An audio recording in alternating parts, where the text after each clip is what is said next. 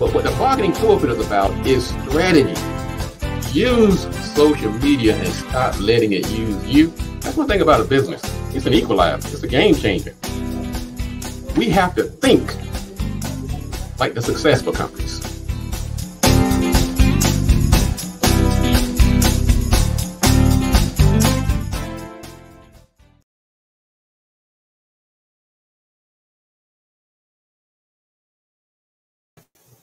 Welcome to the Marketing Pulpit Show. I'm Robert Gatewood, your host, and we are here every Friday at 10:30 a.m. bringing you the good marketing gospel. We're not saving souls, we're saving businesses, saving jobs, saving our community.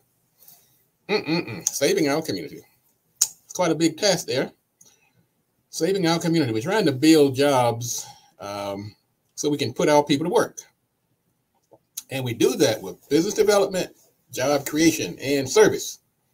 So sometimes you may find yourself at a business crossroads, particularly if you're trying to start a business, find a job, and you're not sure which way to turn. You don't know whether to go left. You don't know whether to go right. If you get lost, you're not sure which way to turn, turn on the Marketing Pulpit Show every Friday at 10:30 a.m. right here. I'm Robert Gatewood, your host, and I've been at this now for 12 years. Bringing that good old marketing gospel. Got the gospel part from my dad. He was a Baptist minister.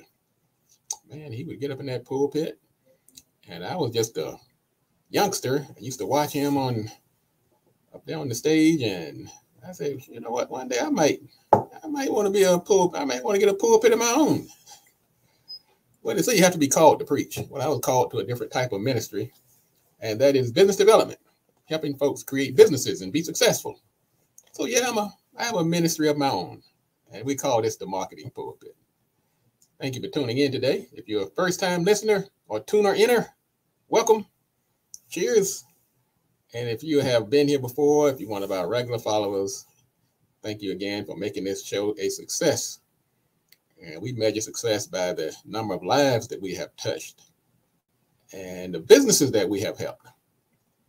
And we have been, I can tell you the stories, but I would just rather you just tune in and have others tune in who are trying to start a business. And it's not just about making money. If that's your only goal, then you're probably not going to succeed. Or you might be a flash in the pan. You make a little money and go out and do something else. But if you're about building helping build this economic foundation in our community and helping our young people and helping our Black businesses and small businesses succeed and leaving legacies behind and setting good examples, then if that's your goal, then you're going to have it's going to be more fulfilling for one thing, and you're going to have a higher likelihood of success. Money is so fleeting. Man, you learn this as you get older. Yeah, I like some money. I got needs. Got house notes and cars and got to eat. Need some clothes on my back. Like a good cup of coffee. Stuff's not free. But there are other things too that money can buy that are not so tangible. Peace of mind. And you want to give back. You want to help other people as well. You're going to find out more about the show. Go to marketingpulpit.com and you can find out about the show, and you can see some of the past shows. We have shows all the way back to 2010. Woo! And if you want to look for a particular topic, just type in do a search. And as a topic you want to look up, branding, social media, websites, advertising, networking, just type it in your search bar and you'll find a show. Sometimes we had experts, guests to come in and talk about it. If you're looking for a particular guest, just type in their name in the search bar and it'll bring them right up. If you were a guest on the show and you want to go back and find, say, hey, Gate, when I was on your show, where's all this good stuff I said? I've had those questions too. Just go to Marketing Pulpit and type your name or the name of the person or host or guest you're looking for, and it'll bring them right up there on the screen. You can also go to YouTube. Go to YouTube, our channel on YouTube, Marketing Pulpit, very popular channel. We have the content organized over there a little better. You can look up the 1-minute blurbs. You can look up the weekly show in its entirety. And we also have separated the marketing sermon, which is a signature part of the show. Usually the last 10, 15 minutes of the show, I give what is called a marketing sermon, where I talk about a topic of interest. Like today, we're going to talk about social media safety. So we have all those separated, and you can go to one of the playlists and just listen to those if you don't want to listen to the whole entire 2-hour show. I mean, 1 hour show, not 2 hours yet. We can also get the news items and guests, and do a little motivational at the beginning of the show. So all of those have been separated, and you can go to YouTube and kind of pick and choose like a cafeteria. And of course, we're on Instagram, where we have 1-minute blurbs of some of the highlights of the show. And we're also on Twitter, and we are on LinkedIn. So we are all things marketing pulpit, and we plan to get back over at Radio One at some point. We were there for 10 years before the pandemic hit. We left the studio and just haven't gone back yet. I'm not sure I'm ready to go back in there yet, but we will be back on Radio One at some point. So we're still very much in the mix. We have an interesting show lined up today. We're going to talk about social media safety. Now, I feel like I would be derelict in my duty if I didn't broach this subject from time to time, because it is so in the interest of the community. Some of the young people who are just learning about social media and how it works, some of the people who are older and they are setting up their social media accounts for the first time and really don't know how it works, and they're just making a mess, some of them. I'm not knocking older people, but I'm just saying sometimes you get just enough knowledge to go out there and really screw things up. So I'm going to give you some basics and let you know that social media can be unsafe. There are some dangers if you don't know what you're doing, and if you don't take some of these basic precautions that we're going to talk about later in the show. So you don't want to miss that. We're also going to talk about some things that are happening in the news, as we do every week. And we're going to talk about war in the workplace, how people are still acting the daggone fool out here. What's wrong with folks? They know darn well this stuff they're doing is not right. Say good morning to Brother Gerald Brown, the greatest plumber in town. Thank you for joining us this morning. And good morning, Brother Bradley Thomas, sharp attorney. Glad to see you joining us this morning. He also has a show, comes on every Thursday. Very informative. And I tune in. Matter of fact, I try to tune in every week when I can. Matter of fact, I was tuning in yesterday. So check him out. But thanks again for everybody who's tuning in. We are in the month of July now, and we have some observances. We had, we had 4th of July, which, you know, some people are like, I don't know about that. But it's also Family Reunion Month. It's National Black Family Month. It's National Grilling Month. Man, I love that grill. I got me a new grill. I'm grilling everything, man. I'm grilling eggs and Jell-O and coffee and making a mess, but I'm getting my grill, getting my money's worth for my grill. It's National Hot Dog Month. That kind of ties into the grill, and National Ice Cream Month. Man, that grill, that's something else. One thing I was listening to, I was talking to somebody the other day, and they told me, they brought up one of these expressions that I hear quite often. I was talking about something, maybe in the internet or something. They said, you know what? It's a necessary evil. I said, yeah, you know what? Many things in our lives these days are necessary evils. And what we mean when we say something is a necessary evil is that it's something that has value, but the bad might outweigh the good. It may not be evil in the literal sense, because evil is really a subjective term. We might think of the devil as evil, or certain politicians as evil, or, you know, dictators and things like that.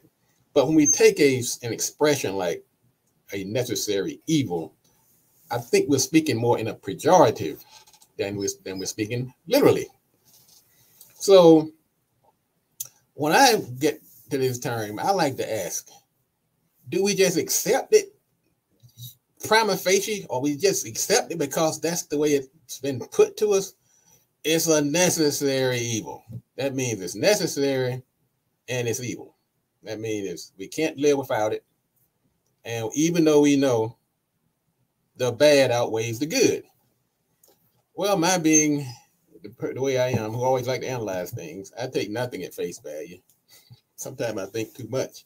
Well, I took this expression, as I do most things, and I say I'm going to break it down this morning to let you know it's about control and power, having control and power over your own dominion, your own life. And so when people throw these expressions at us, we don't just accept them without challenging them. I challenge most of them. As a matter of fact, just go back, look through the show. I've challenged everything. Everything since Jack and Jill went up the hill. Whatever hill. Who is Jack? Why did Jill come following her? Well, anyway, I break them all down. But let's talk about this one for a minute. So when I'm faced with something that people say is a necessary evil, I say let's break it down a little further, and let's not take this on an absolutism. First thing I want to ask you, is it necessary and is it evil?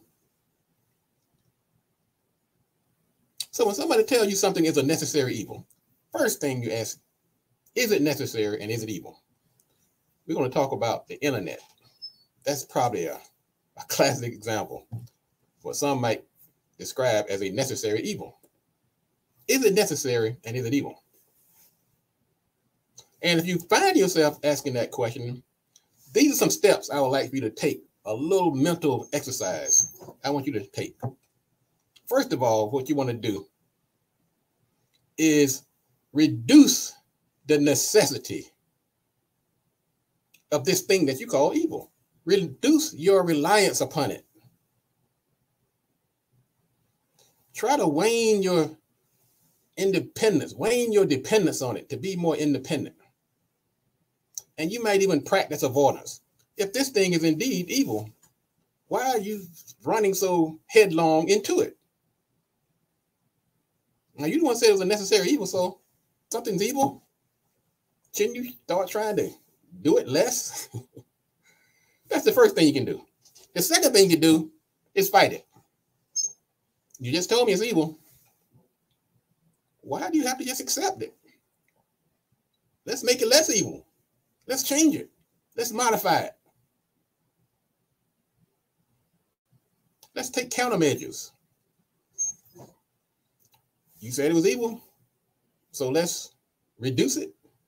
Let's be less dependent upon it. Let's fight it. And then third, and last but not least, if these evils that are in our midst that we think are necessary, let's form partnerships and alliances and go out and combat it as a unit, as a group, as a community. Let's do something about it. I've seen trailblazers over the years, people like C. Dolores Tucker and people that were fighting rap music at one time. They were fighting this. People are fighting this. Yes, certain things are just inherent in our community. They provide jobs, provide opportunity, increases communication, advances technology. But there's some, it is inherently evil. But we don't have to accept it. We can modify it. We can change it. We can make it better. We can reduce our dependence upon it. So let's not be like lambs led to the slaughter. Just because somebody says something is necessary. Particularly if you think it's evil. Does that make sense? I think so. All right, this is what we're going to do. We're going to take a quick break. We're going to come back. We're going to talk about some items in the news. And you don't want to miss this sermon today on social media. And I'm going to preface my discussion today about our sermon. There was a young man called Pop Smoke. That wasn't his real name. His real name was Bashar Baccarat Jackson. In 2020, around February, he was killed. He was a rapper. He was killed. And his demise was precipitated by something he posted on social media. And that's what got me thinking about this topic today. It got me thinking about necessary evils, and it got me thinking about safety on social media. Is social media a necessary evil? One, is it necessary? And two, is it evil? What I'm going to say, evil, I've already said evil is a subjective term. I mean, evil, you think something's going to make you go to hell, going to kill you, going to do permanent damage to you. Well, some even feel that way. But I think that it's also another expression of throwing out the baby with the bathwater. There is some redeeming value, particularly if you own a business with social media. But if you're not safety conscious, it is like a loaded gun. It's like giving a loaded gun to somebody who hasn't been taught how to use a firearm. It's like handing the keys to a drunk. You really have to use it. If some of us have surmised that there's some evil in it and that it's necessary, let's minimize it. Let's change it. Let's make it better, and let's form coalitions to protect our community. So we're going to talk about that. But back to Pop Smoke. He posted something on the internet. He's young, living his best life. But because he didn't take some of these precautions that I'm going to give you later on, this 21-year-old man is no longer with us.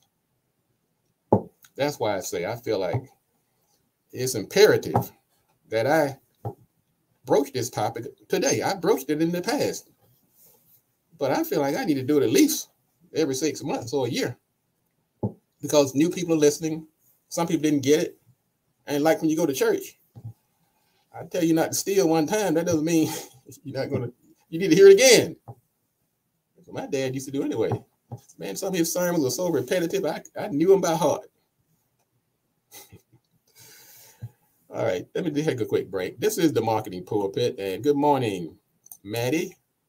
Carolina is in the house, up in here. I love that we have this great business community who tunes in every week, because what I've also noticed that they're sharing this information, and many of them have contacted me. Some have contacted me for advice. Some have contacted to be clients. I'm not looking for clients. I know y'all saying, this guy crazy. I'm serious. If you're looking for a client right now, you get ready to wait. Robert Gatewood cannot take you right now. Am I rolling in money over here? Am I lighting cigars with $100 bills? No, I'm not. But what I am doing, I am striving to give better service to the clients that I have. And I am not a volume Walmart drive-through business. I'm a marketing boutique.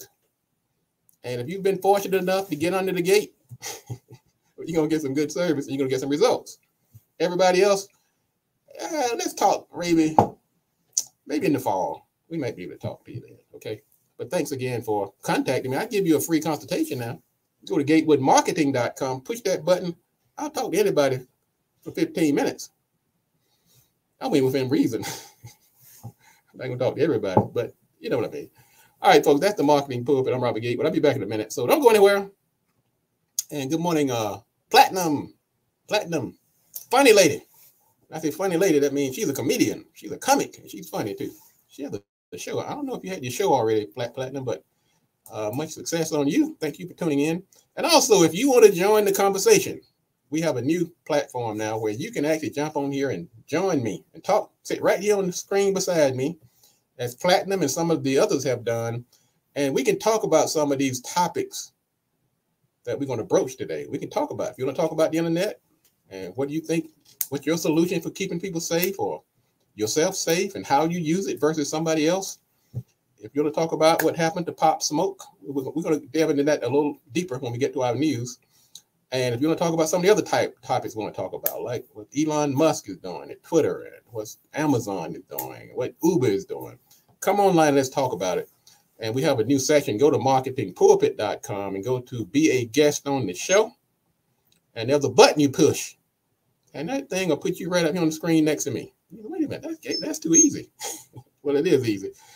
And also the other catch is you get a chance to promote that business of yours. If you are a attorney, an engineer, or have a hair salon, if you're a model, if you're an author, if you are a comedian, if you're a butcher, baker, or candlestick maker, if you're like me and most people, you need businesses, you need business and clients to stay viable and afloat. Well, the Marketing Pulpit is giving you this opportunity. So don't go anywhere. Let's hang on for a minute and we'll be back in a moment. This is the Marketing Pulpit. Don't go anywhere. We'll be back in about 1 minute. I'm not busy. I'm just in another era. Lock the refrigerator door. Do not let negativity have another bite. Don't feed it. If we know that women are carrying the burden, they should be paid more, they should be given more flexible work hours. I may stop in some period, but as long as folks bag the food, got to talk about it.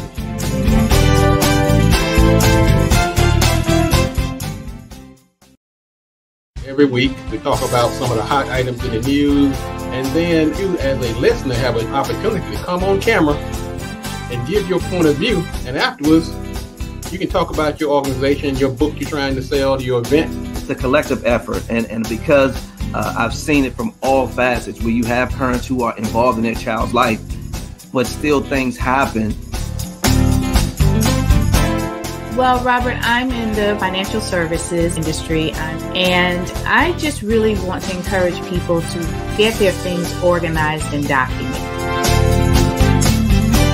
When we don't see our children learning, we see our children in the street, they're going to learn from something. So it's best that they learn from us.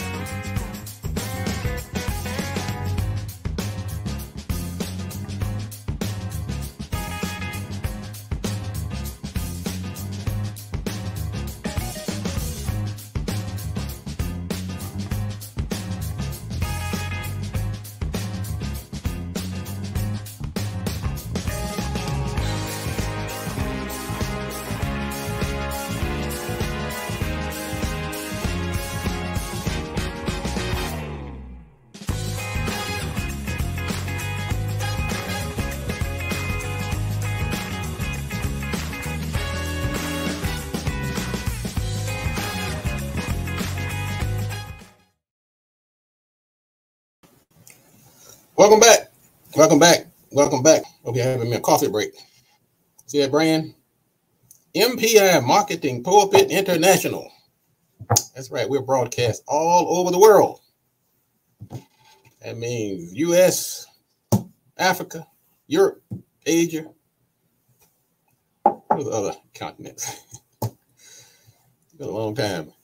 Welcome back to the show. I'm Robert Gatewood. I'm your host. I'm here every Friday at 10:30 a.m. bringing you the good marketing gospel. We're not saving souls. We're saving businesses, saving jobs, saving our community. Go to marketingpulpit.com. You'll find us on all the major platforms, social media, Facebook, LinkedIn, Twitter, Instagram, YouTube.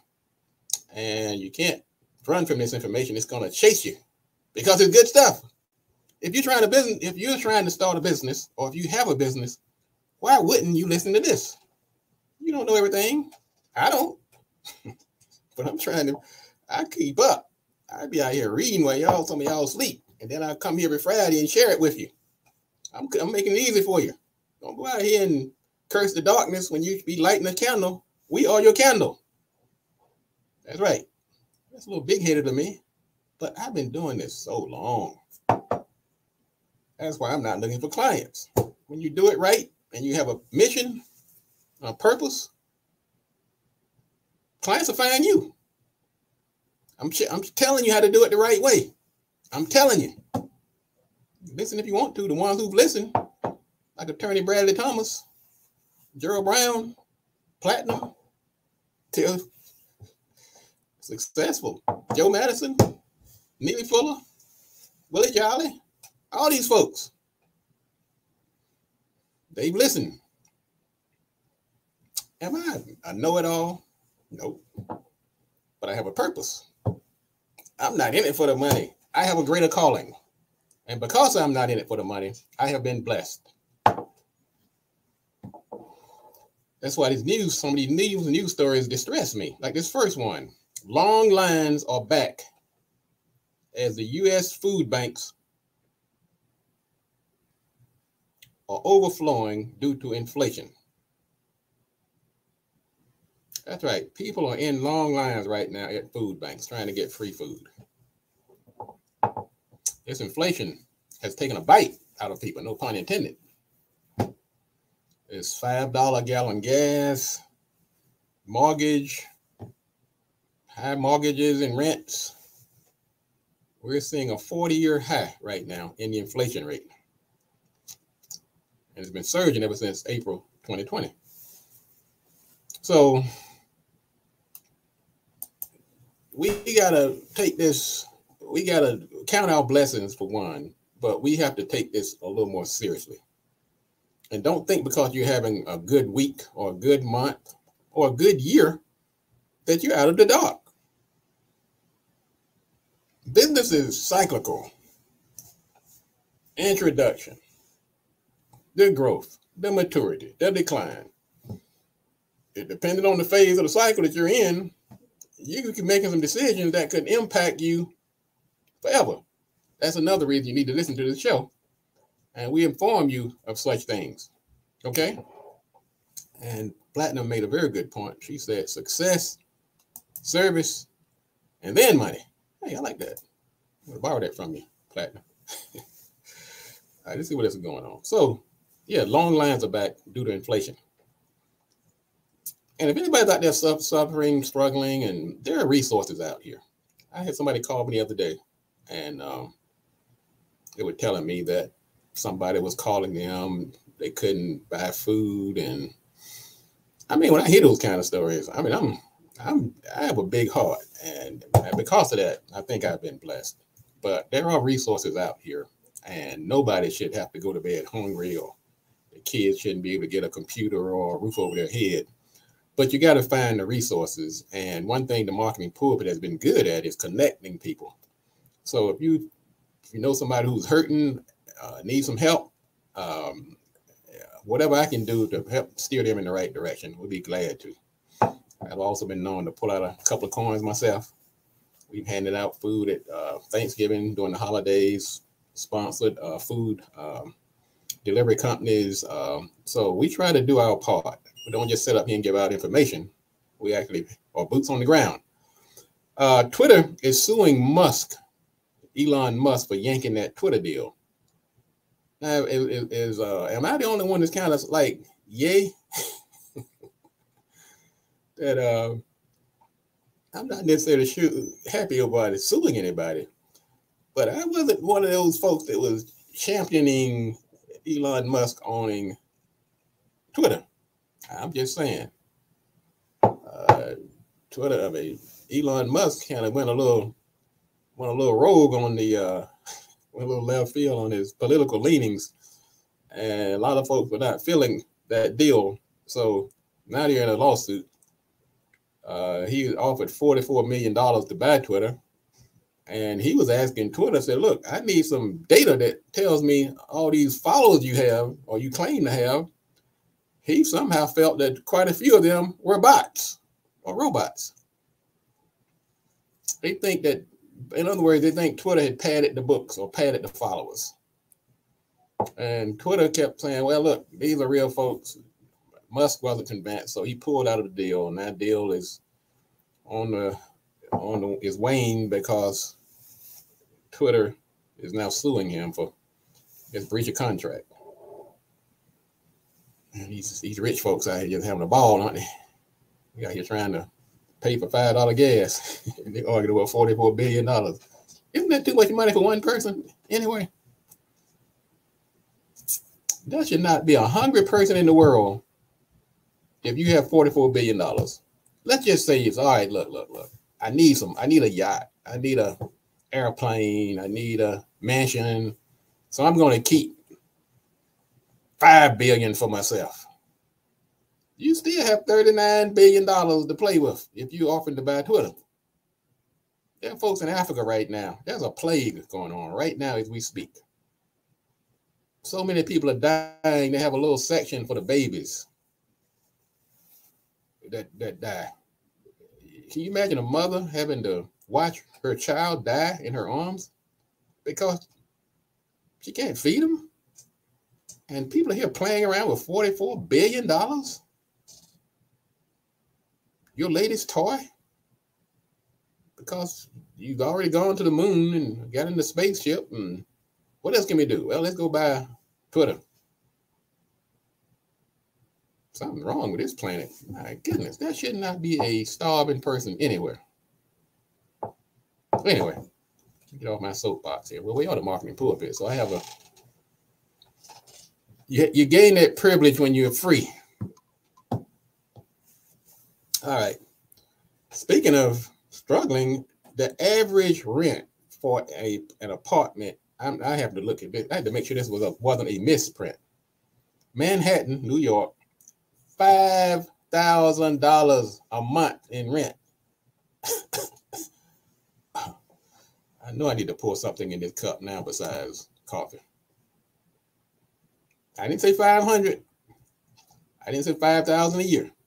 $5,000 a month. My math tells me that's about $60,000 a year in rent. Boy, you better have some bank to live in Manhattan. And car repossession, on a related story, car repossessions are on the rise as the average price for a car hits $47,000. Have I been out of the car market a little too long? I did, but I've had a bad history with cars. I was young and foolish. I mean, I owned all these luxury cars. I mean, I was into the Mercedes and the Jaguars, and you name it, Jack, BMWs, I had them all. That's when I was young, and I'm not saying if you have those cars, you're knucklehead. I'm just saying when you're young and you have taken care of your savings and investments, and yeah, that's not a good thing. But as I've gotten older and my priorities are straight now, I see a $47,000 car. I'm like, that might be the average for you. I'm not going there with you. I got better things to put my money on. I'm sorry. I'm just not going to do it. Not yet. But like I said, but if that's all I can get, that's what I'm going to have to pay. Maybe I need to wisen up and realize that that's the going rate. I also bought all these used cars. I figured, I'm not going to tell you, but that was this thing about you buy a used car because when you buy a new car, the minute you drive off the parking lot, it depreciates 25%. I got all of that, boy, but I seem to pick all the bad used ones. So those repair bills, boy, were killing the brother. So I'm not going to advise anybody on cars. I will advise you on money, though. I wrote a book called Played in Full: The Marketing Exploitation of Blacks in America. And cars, man, they were my whipping boy.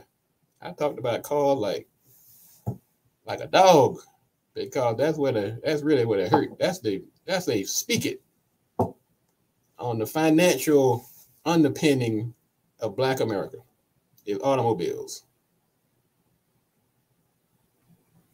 Anyway, just food for thought. The car repossessions are on the rise, so the folks that are buying these $47,000 cars, they're not hanging on to them because they're taking more cars back now than ever before. So my moral of this story: don't get a $47,000 car because the chance that you're hanging on to it is pretty slim right now, especially during this time of inflation and some of these other challenges we're seeing in the community. So just put your money in go start your business and then take that money and buy yourself a car through the business. Let's be smarter, ladies and gentlemen. And for everybody who's put all their money in cryptocurrency, man, I can't tell you all how many people have contacted me over the years, wanting to come on the show and get me to embrace their cryptocurrency idea. And well, just in general, I get folks calling me every day in general to get on the show. That's why I put this section on the website now called to be a guest on the show. There are 3 ways you can do it. But my bottom line is a lot of folks in the cryptocurrency industry have contacted me and said, look, we got to come on here. I'm going to show you your staff, your followers how to grab that brass ring. But one of the big giants of the industry, Celsius Network, has filed for bankruptcy, Chapter 11 bankruptcy. And it froze customer accounts, halted withdrawals, and it had accumulated $20 billion in assets by offering depositors interest rates as high as 18%. And they are just one of the latest casualties of the crypto crash that has wiped out $2 trillion. I can see y'all been mad at me now. Gatewood, you had these folks on the show telling me to go buy all this cryptocurrency, and now look at, I don't tell anybody what to do. I bring guests on here and you have to make your own decisions, but I am very selective because I understand the importance of the influence of when you have a guest. And I myself bought cryptocurrency. I bought Bitcoin, I bought Dogecoin, man, and they are in the toilet. Like, whoa, man, shouldn't have done that. Anyway, just a little information here.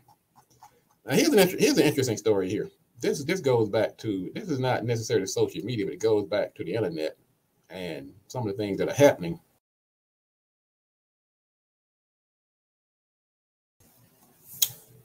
Amazon gave Ring doorbell camera footage to police without the consent of some of their users. Now, if any of y'all are familiar, Amazon has this Ring doorbell where you can see somebody, whether they're stealing the porch pirates or taking your Amazon gifts. And so it's a camera, and the information is stored in the cloud. Well, unfortunately, when you store something in the cloud, that means that provider, whether it's Amazon, whether it's Facebook, whether it's whomever, they have certain rights to that information, and they tell you in that long thing that you never read, and you click off and say, I agree to everything you're saying, including giving my firstborn kid to you. We sign these things, and then one day we look up, and the company that we have entrusted with our valuable and private information is now handing it over to authorities. Now, of course, the first thing people say, I don't break the law, then you don't have to worry about it, as long as you're a good guy. Well, we know that good guy, right and wrong, has been very subjective lately. You have people now that are running for power that don't understand facts. They don't understand the Constitution. They are anti darn near everything that we have been told to hold dear and believe in. And now suddenly some of these very same people are going to have access to your data, to your camera footage. That's a very troubling sign to me. I'm not saying that Amazon did anything wrong. They said it was only 11 accounts that they admitted to or that we know about. But is that the beginning, or is that only the 11 that we know about? What about your Dropbox files? What about your Facebook files? What about if somebody comes along and suspect you of some ill will or hanky-panky, they can come along now and say, look, I want all your records without even asking for it? I'm just saying, ladies and gentlemen. Here's another big company that's gone rogue, Uber. Now, once again, you're all going to realize after a while. even though I'm a tech guy, I've been programming and tinkering with computers ever since I was an undergrad in college. I was one of the first, probably one of the first. I'm probably one of the first people that took a computer programming course. It was so long ago, we didn't even have a computer in the class. We were doing flow charts and drawing boxes and doing if-thens. So the reason I'm willing to share this information, I must admit I do have a little bit of an understanding of how this world works. And so I'm willing to kind of help you understand, and I also have an understanding of marketing. Obviously, that's what I do for a living. But Uber has admitted its past mistakes. They say they're a different company now, but Uber, like many companies, they admitted that they used South Africa for an example. Anyway, make a long story short, some Uber emails got released to the public. That's the other thing too. Your emails. Nothing private. Anyway, the email got leaked to the public, and they had a lot of things going back and forth between the Uber executives. And they admitted a lot of things that we suspected, that they give these incentives. They go into a market. They give these drivers these great incentives, cash incentives, high commissions, knowing all along that they're going to get them hooked. And then they're going to withdraw the commissions. Withdraw the incentives, reduce the commissions. And then they start changing the rules. One of the rules they had in this South Africa case was the drivers were concerned about safety. They were going into some of these tough neighborhoods, and they were initially, they did not allow people to pay with cash. Then, like I say, once the money starts flowing and the rules get relaxed, all of a sudden they start accepting cash, and now these drivers became just walking targets. I mean, they were just, like those lions, or those alligators eating the wildebeest when they're running across the river. The bad guys are just sitting there waiting on them.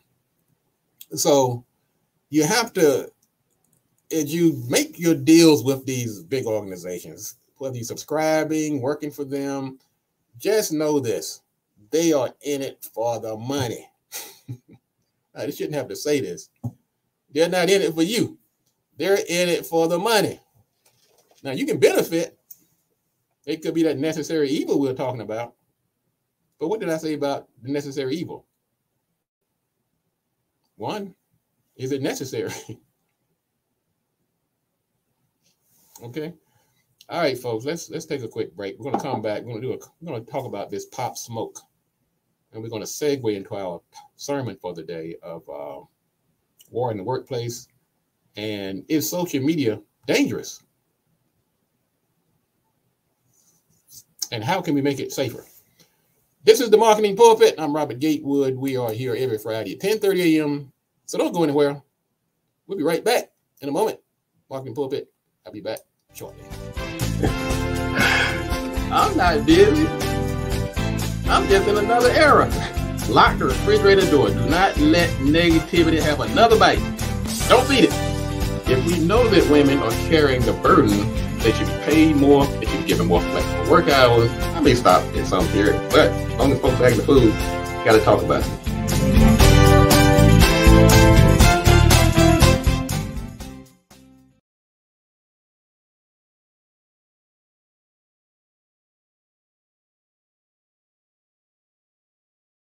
Every week, we talk about some of the hot items in the news, and then you, as a listener, have an opportunity to come on camera and give your point of view, and afterwards, you can talk about your organization, your book you're trying to sell, your event. It's a collective effort, and because I've seen it from all facets, where you have parents who are involved in their child's life, but still things happen. Well, Robert, I'm in the financial services industry, and I just really want to encourage people to get their things organized and documented. When we don't see our children learning, we see our children in the street, they're going to learn from something. So it's best that they learn from us.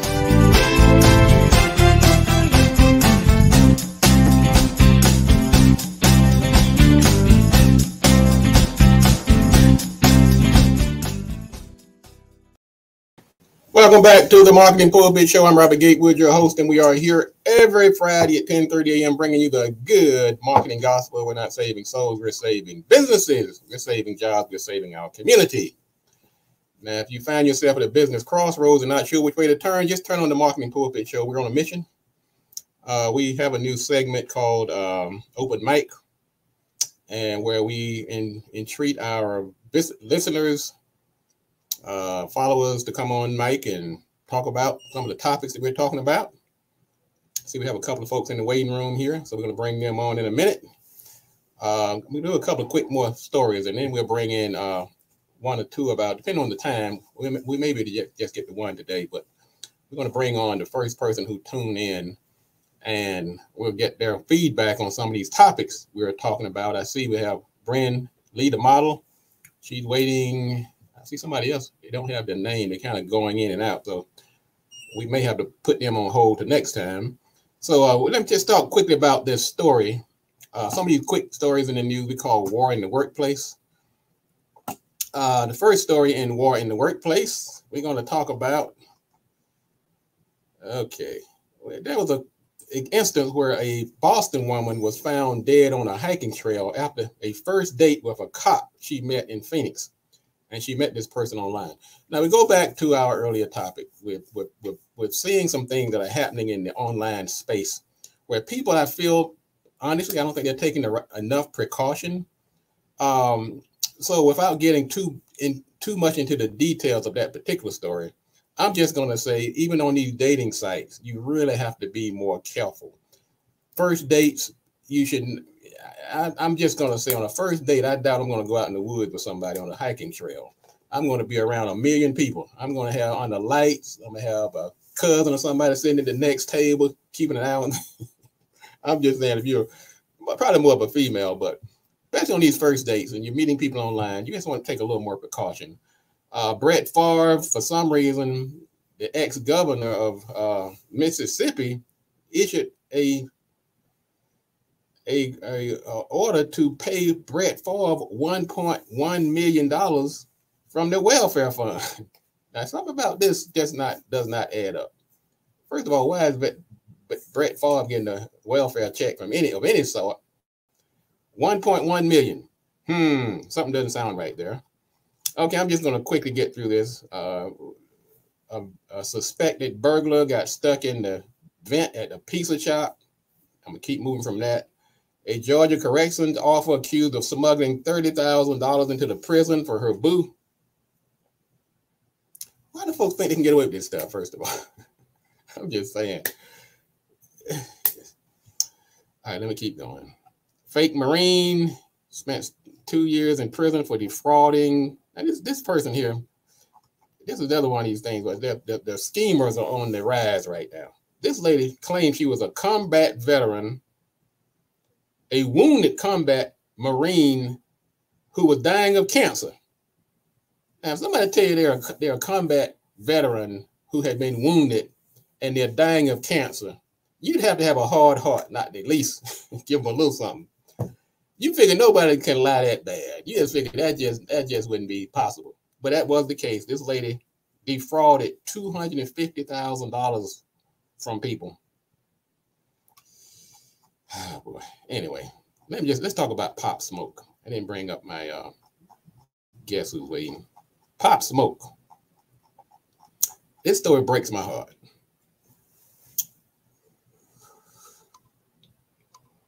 Home invasion. When the police arrived, they found Jackson with multiple gunshot wounds. A few hours later, he was pronounced dead. A 15-year-old intruder, who was one of four, admitted to killing Jackson over a diamond-studded Rolex watch, which they in turn sold for $2,000.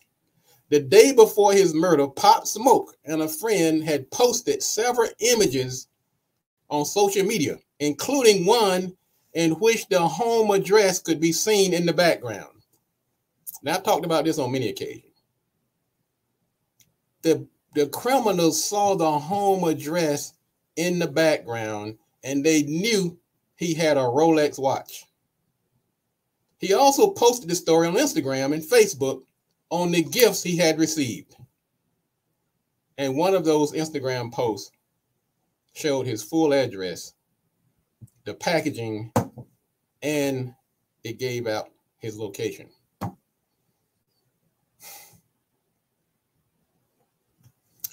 All right, ladies and gentlemen, this is the marketing report. Let me bring him. Got a guest here in the waiting room. Let me bring him on board here. See if I still know how to do this thing.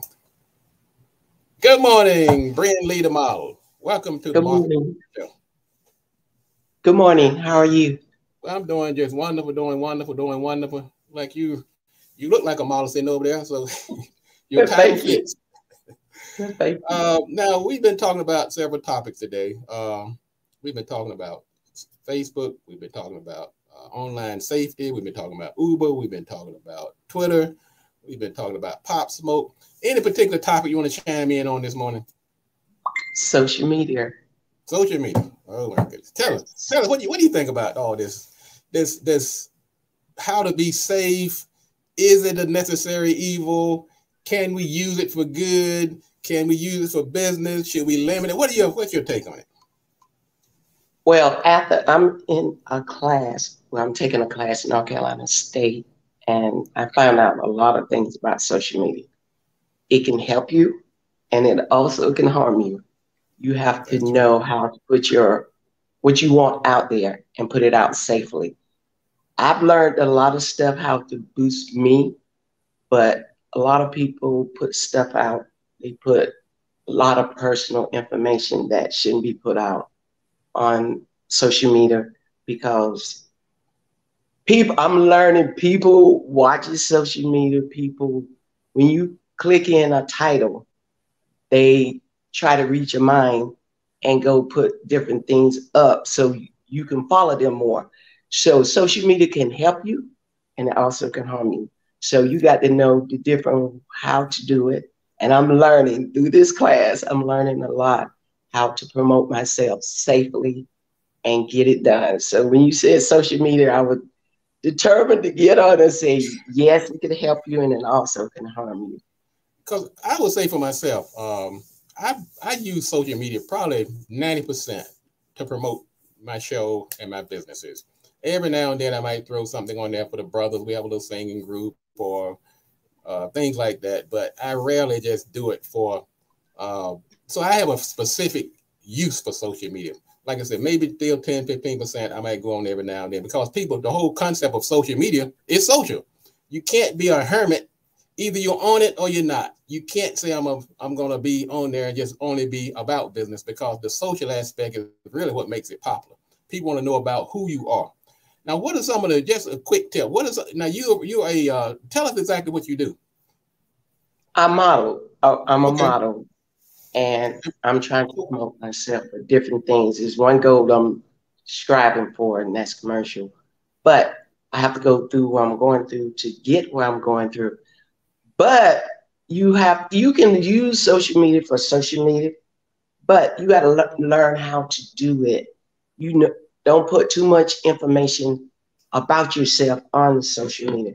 A lot of people use it to connect, which is good, but the problem comes when you put too much personal information on the social media. You can use it. A lot of people use it for getting together. They use it for their reunion.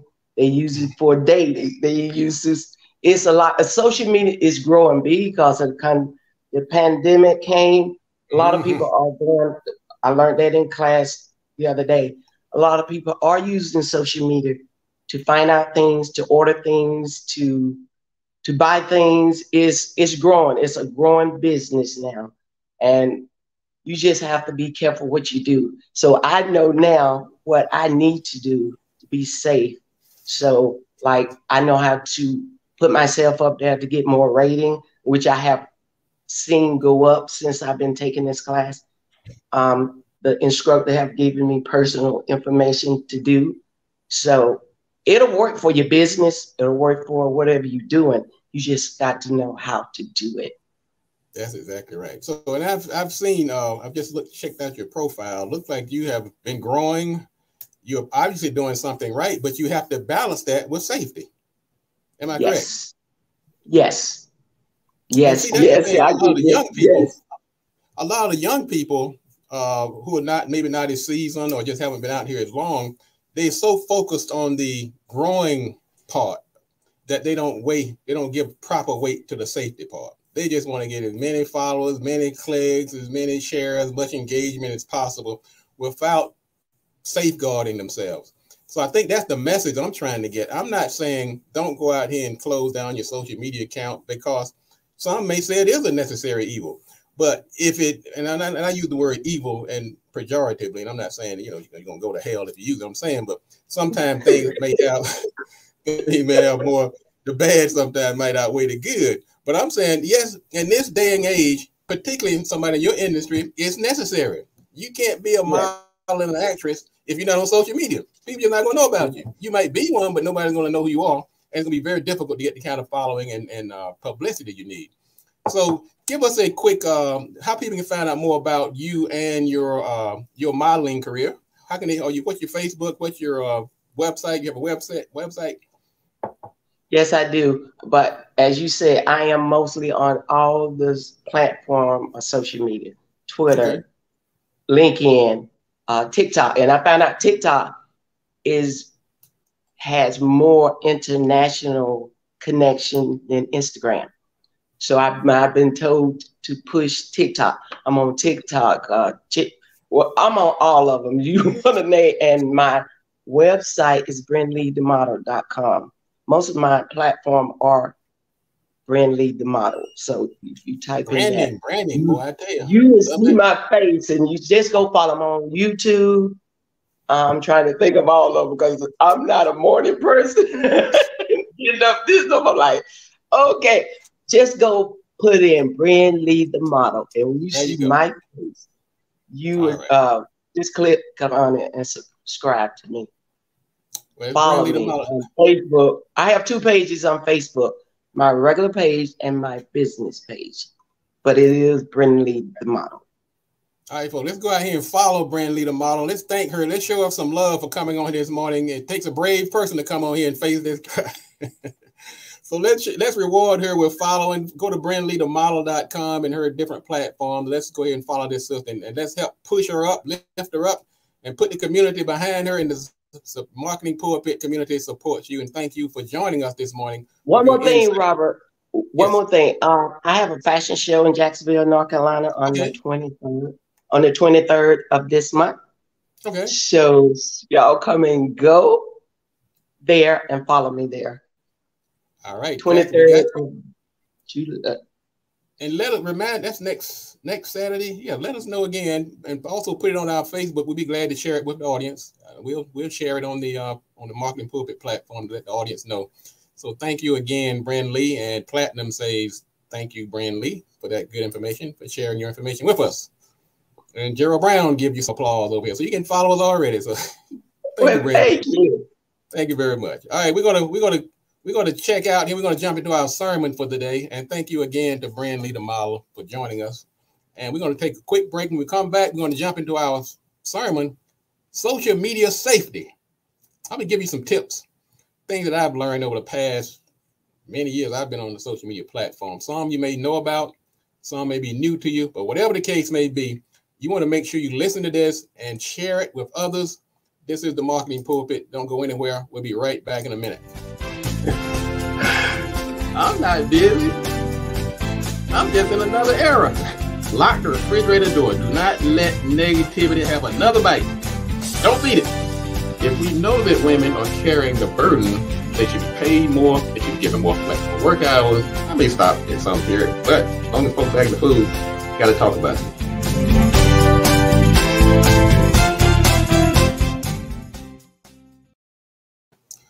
All right, welcome back to the Marketing Pulpit Show. I'm Robert Gatewood, your host, and we are here every Friday at 10:30 a.m. bringing you the good marketing gospel. Also, don't forget that you can, just like Brand Lee the Model did, you can come on here, and as long as you got something to say, you have something to add to the conversation, you can go to that, go to marketingpulpit.com and become a guest on the show. We don't have any time for anybody extra today, but next week, go ahead and bookmark it. Come on here. You see Brand Lee the Model. She just gave you a good example of how it works. and we can talk about one of the topics or several of the topics. And then at the end, you can promote your book, your website, your social media platforms. Like she has a show coming up. And like last couple of weeks ago, Platinum came on. She gave some very good insight. She talked about her comedy show. So we've given you an opportunity to promote yourself. You can sit here and complain about not having traffic or business or customers if you want to. What are you doing about it? One of my popular sermons recently was about, instead of cursing the darkness, light a candle. Let's quickly talk about social media. I'm going to start out by saying, if the product is free, the service is you. Remember this at all times. These platforms are in it for the money. Just because they gave you a free account, gave you a free cloud storage, gave you a place to build a website, they're not Santa Claus. They're in it for the money. And the minute you lose sight of that, you start to drop your guard. You're like, ooh, man, that's so nice of them. Something else they're going to do. They're going to lure you with free services to gain access to your family and friends. And that's not, I'm not knocking the player's game. It's a model that has worked for all of these platforms. So you are getting something in return. Like I talk about YouTube, for instance. YouTube gives you this great account, free. But they give you, you start out with a Gmail account.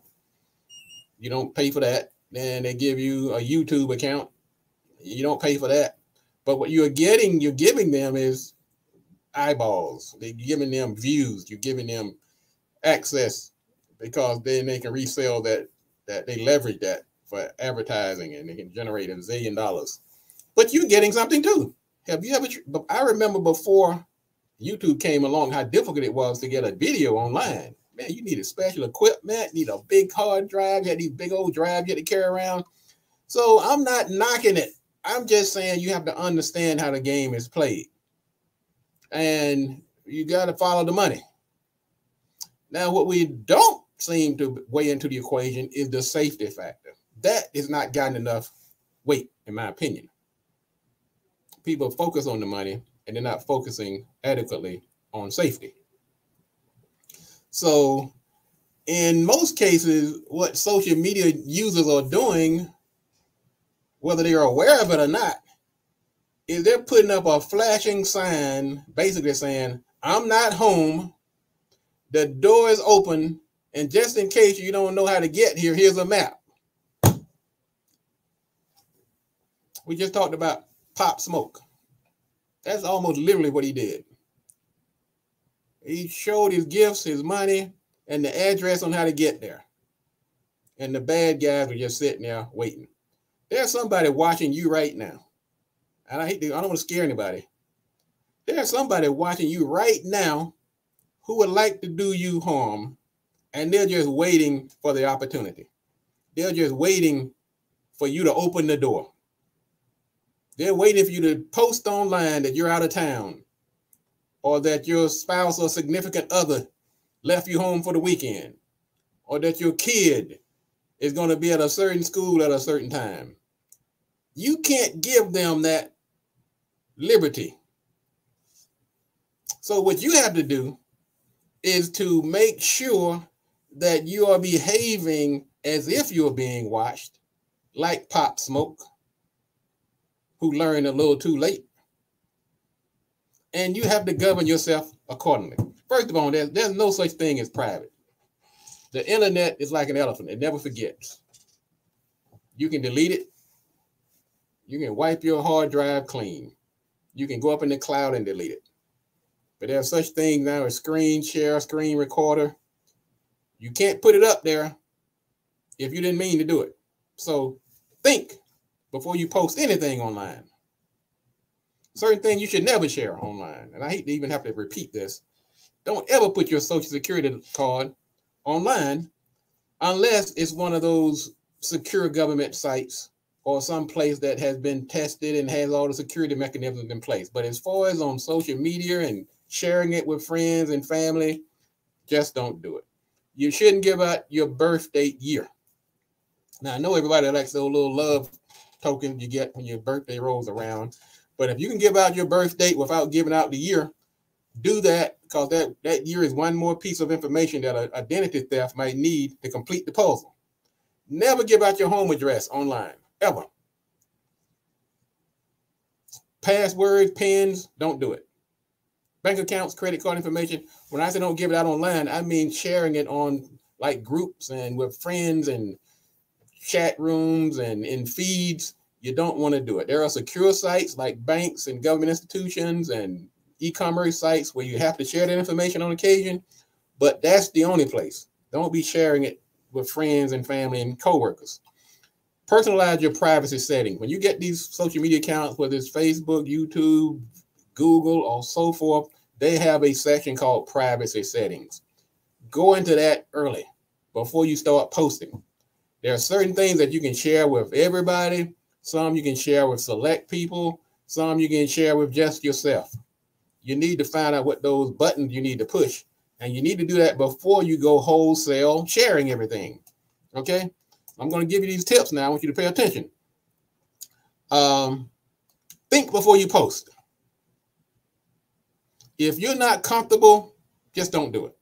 It's that simple. If you say, wow, man, maybe I shouldn't do this, then don't do it. You have other opportunities and other things you can post, but think.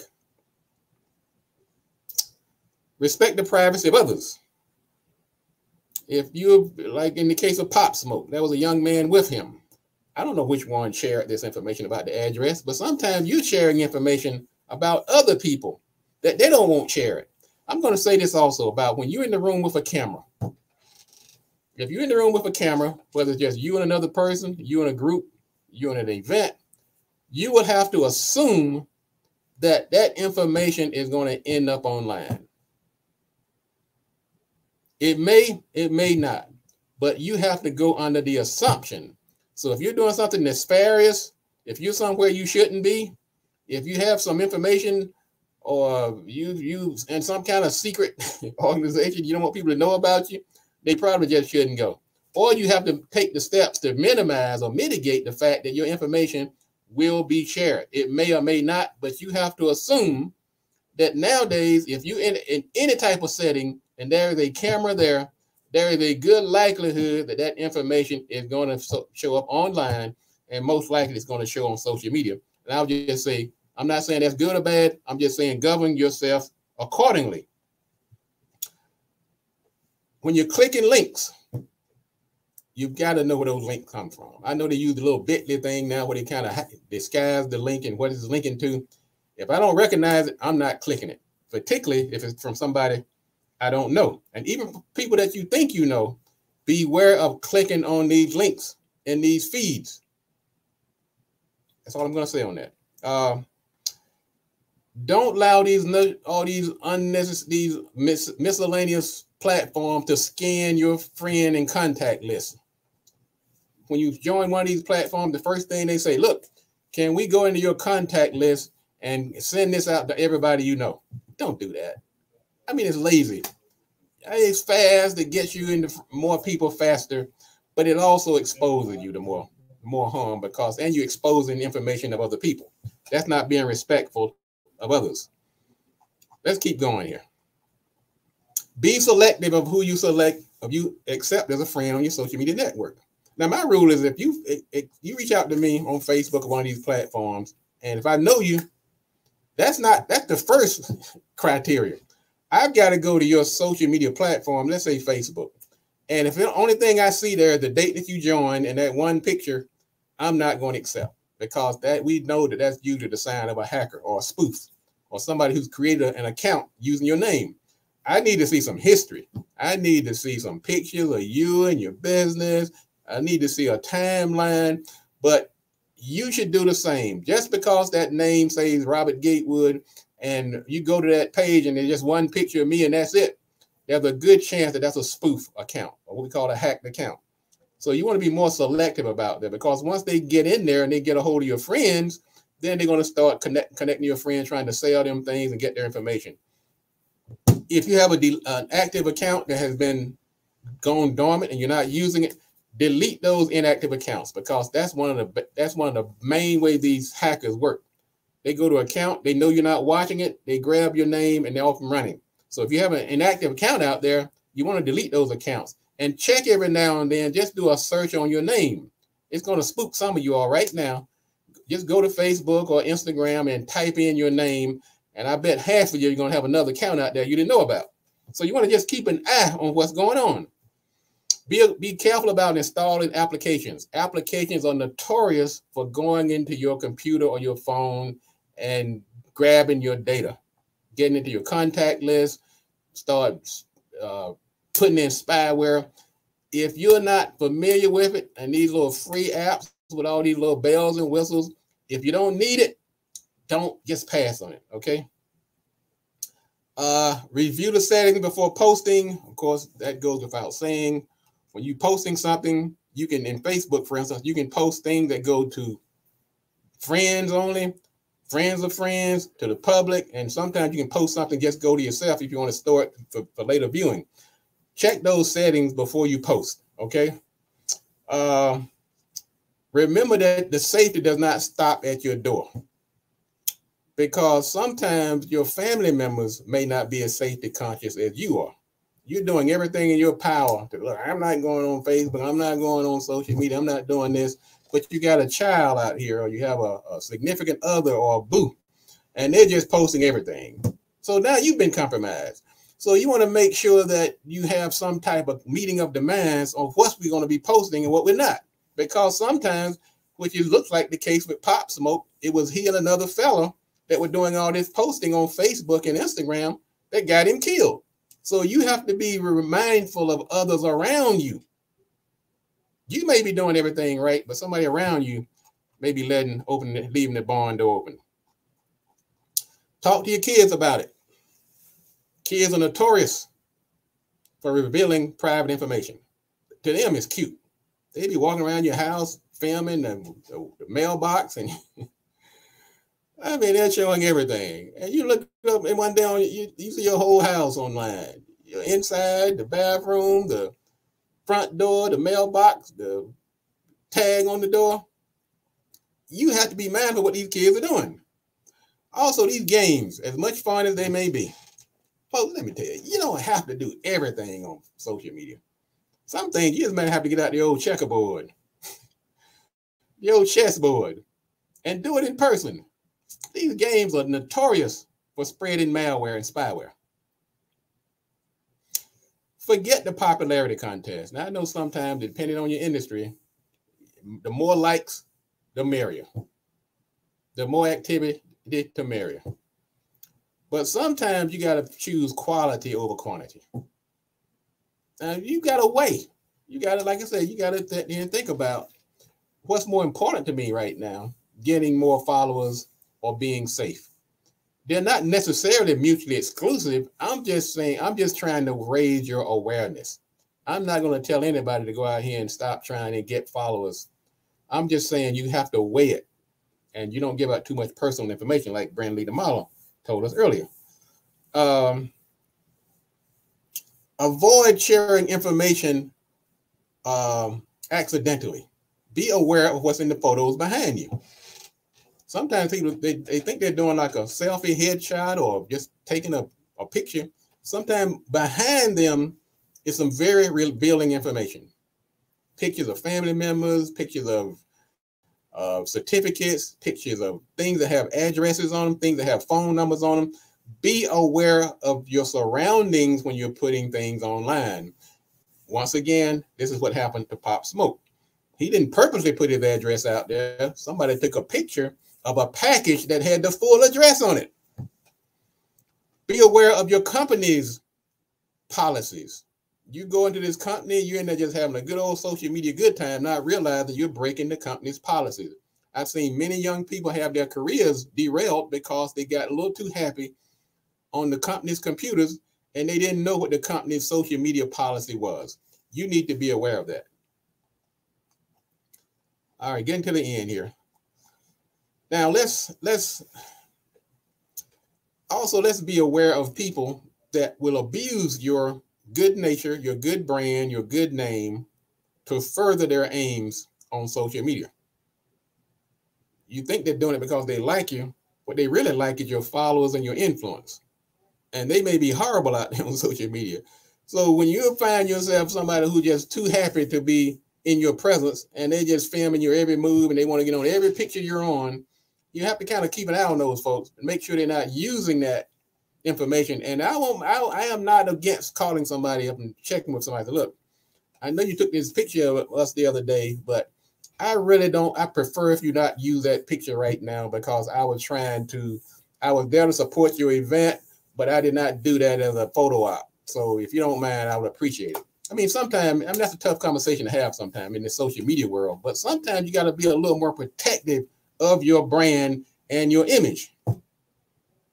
So that's what there are other things that I'd be willing to share with you. If you want to do a consultation, if you want me to send you this information as an email, you can go back and watch this show, share it with others, but understand that your safety is paramount in this social media age. I send out my regrets and my prayers and thoughts, and I really feel sorry for this young man, Smoke Pop, that he was a casualty of social media. He was a rapper, so there's a possibility he may have been fallen by some other reason, but we know that according to the investigators, as they traced his tracks leading up to his demise, they found that his activities on social media were a contributing factor to his demise. And so I don't want that to happen to you. I don't want it to happen to anybody you know. I'm not telling you to not use social media. I want you to think twice about my earlier statements about the necessary evil. I'm not saying that it's evil, but when we say evil, sometimes we mean sometimes things have more, the bad might outweigh the good. And you have to ask yourself, does social media fall in that category for you? Yes, there's some good, but is it worth the risk? Folks, that's going to wrap it up for today. This is the Marketing Pulpit Show. I'm Robert Gatewood, your host. I'm here every Friday at 10:30 a.m. bringing you the good marketing gospel. I want to thank you again for tuning in today. We'll be back next week right here on the Marketing Pulpit, as we do every Friday at 10:30 a.m. Please share this information with others. Thank you, everybody, for tuning in. Brand Lee had shared information about the night fashion show in Jacksonville, North Carolina. Let's support her. Thank you for Mr. Brown. Thank you, Maddie. Thank you, Attorney Bradley Thomas. Thank you, everybody else. I see your numbers over there on social media. Thank you for tuning in on YouTube, LinkedIn. I see some folks over there on Twitter. Thank you all for tuning in. We'll be back next week. And go out here, be safe on social media. And if you must do it, let's be safe about it. All right, folks, we'll see you next week. This is the Marketing Pulpit. As always, if you want to be successful, you have to do these three things. Let me see. Let me take this screen off. This thing off the screen here. If you want to be successful, you got to do these three things. Boy, Mr. Brown. Mr. Brown usually helps me out on this. You got to do these three things. Do the right thing, do it at the right time, and you have to do it right. Enough talk. Let's get to work.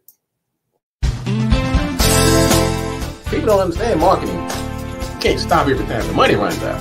You need to come on and tell people why your service is different. Why is everybody so angry? Airline passengers biting the TSA agents. I mean, it reminds me of one of those zombie apocalyptic movies. And as a community, collectively, we're going to be taken more seriously if we have that strong economic foundation. Do the right thing, do it at the right time, and you have to do it right. Enough talk. Let's get to work.